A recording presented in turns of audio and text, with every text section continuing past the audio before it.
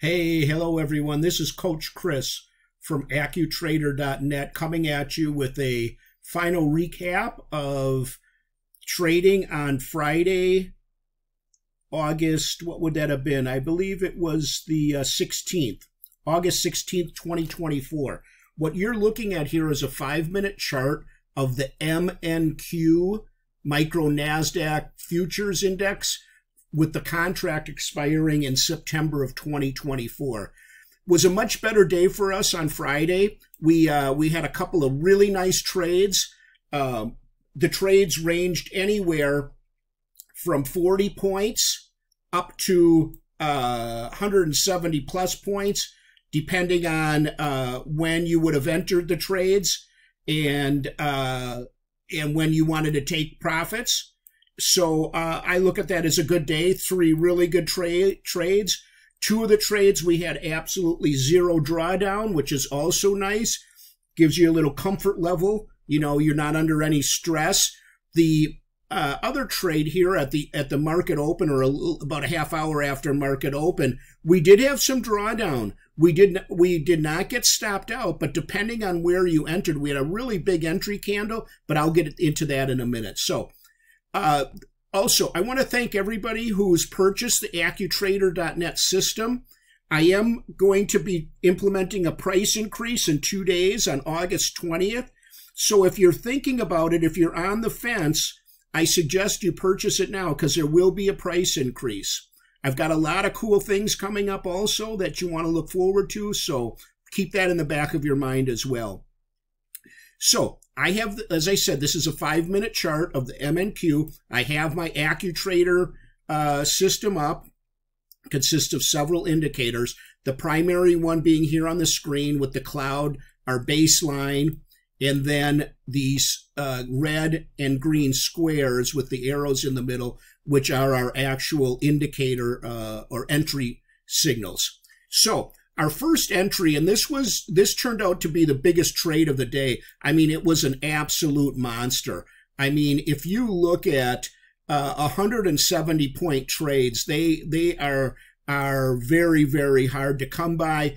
And here again, there was no drawdown at all. So this trade triggered pre-market at 4:50 a.m. Now, I know a lot of you probably aren't up then. I'm usually not up then trading.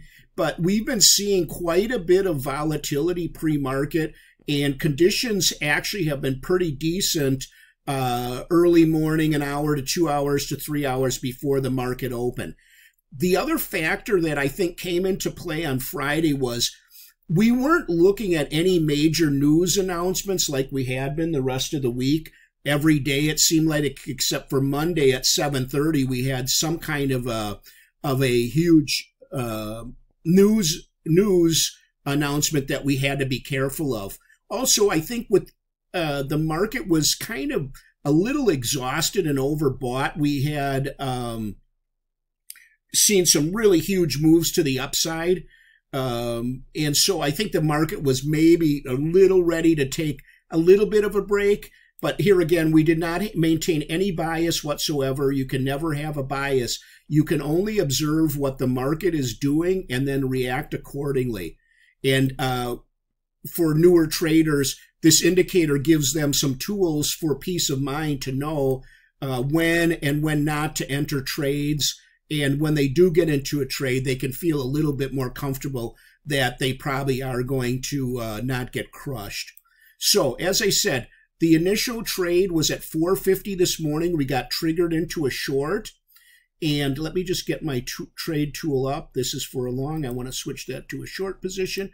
And I'm going to put it off to the left so it's not in our way. This was our entry candle right here. I'm going to assume that we got in at the worst possible entry, okay, just for the sake of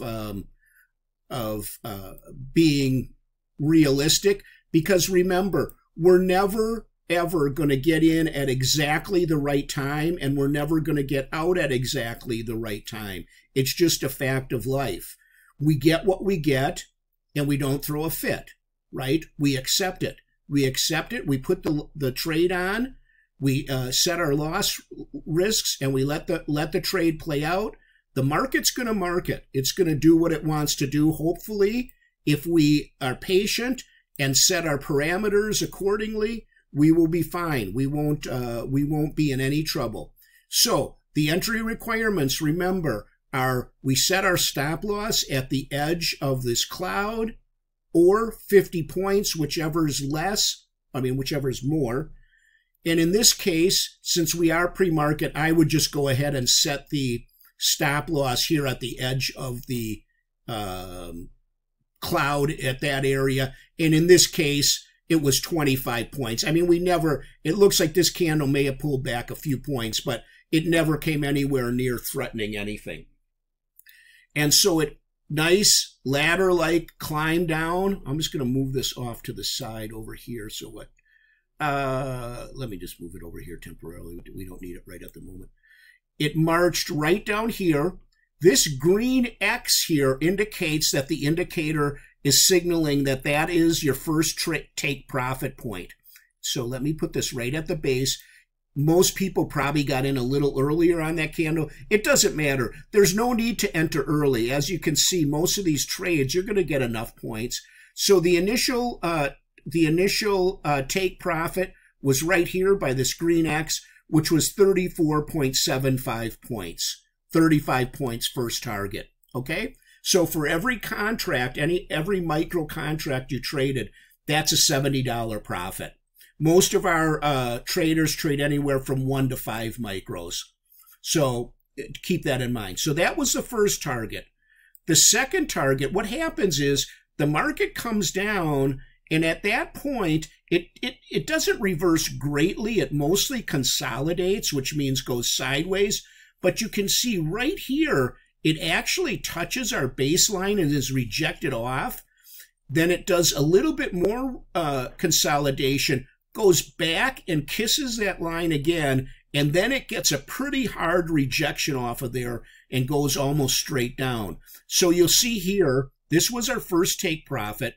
There's a secondary, a third, and a fourth take profit on this. So the second take profit was down here. That's 66 points.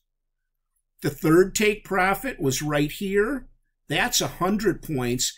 And then if you had the kahunas to stay in the trade, the last take profit was 163 points.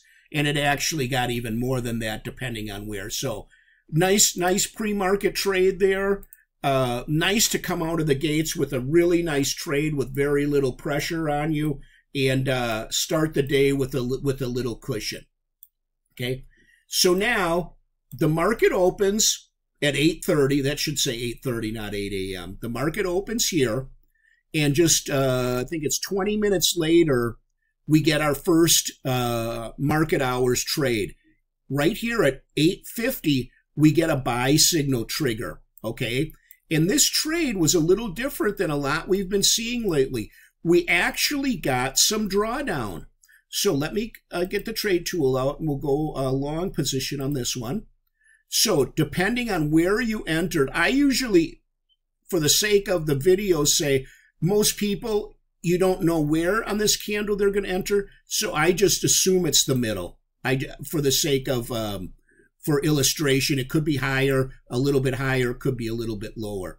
And then here again, remember, we put our stop loss at the edge of the colored band, and 50 points is our first stop loss. Where are you? Come here. And 50 points is right there.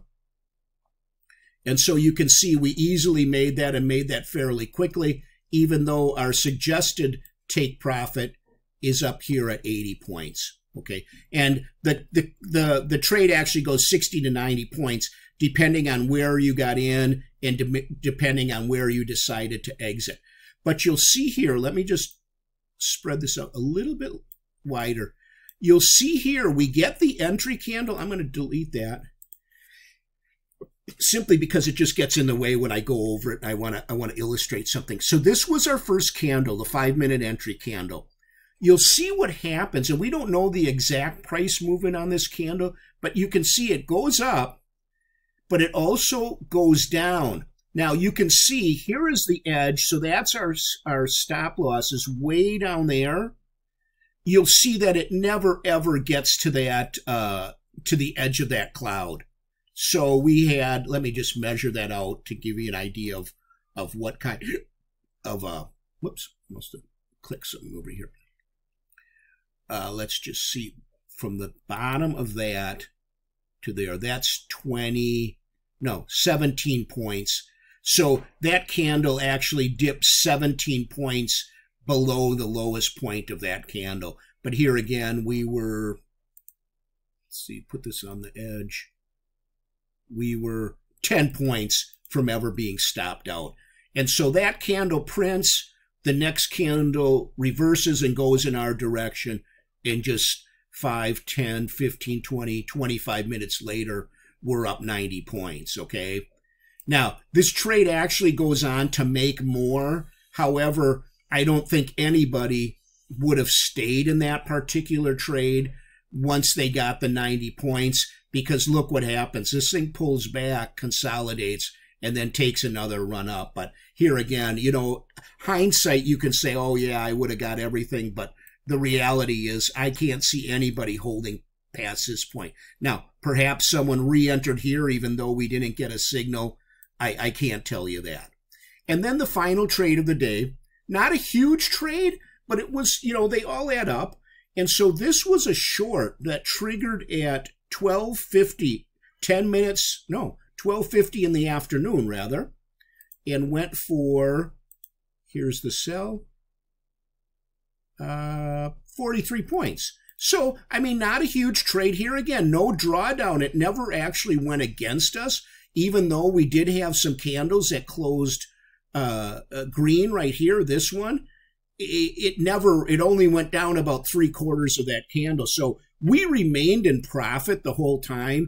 It just wasn't a huge, no continuation to the downside like we normally get.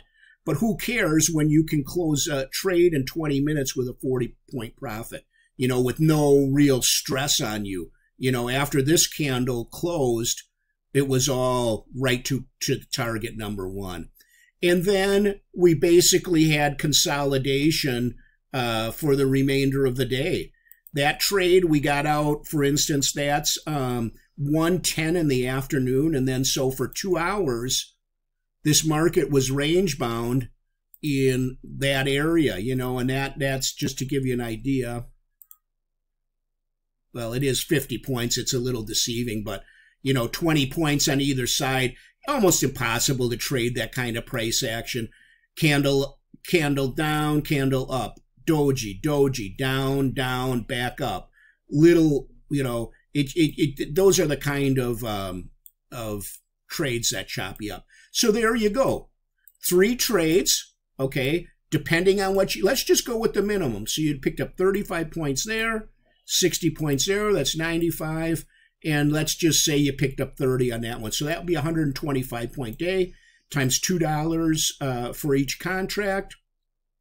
That would have been $250 you would have made for each micro contract you traded. And minimum, I should say, being very generous as far as the minimum amount you trade, okay? You can see here, obviously, if you held, you know, to future. So say the maximum 170, 90, that'd be 260 plus 40, that's 300 points potential. Times $2, that's a $600 day per contract. But here again, it's a little unrealistic to assume anybody's going to get in at the exact right time and hold it to the exact right time. So, okay, that's the video for today. I will be back tomorrow, and I've got hopefully some exciting things this week. I've got to take my daughter to college this week, and so that's going to take me take a lot of my time. I'm going to be down at the destination of her school for 3 days. I'm hoping to trade and to make some videos in the mornings, possibly later in the afternoon. So I will have the content out, but I won't be around all day. So have a great rest of your weekend. And if you're still interested in purchasing this AccuTrader.net system, I highly encourage it. But you've got 2 days to get in on the current pre-sale price, and then I've got to increase the price. So if you liked my videos, please hit the like button below and subscribe if you would. Really appreciate it. You have a great day. Bye now.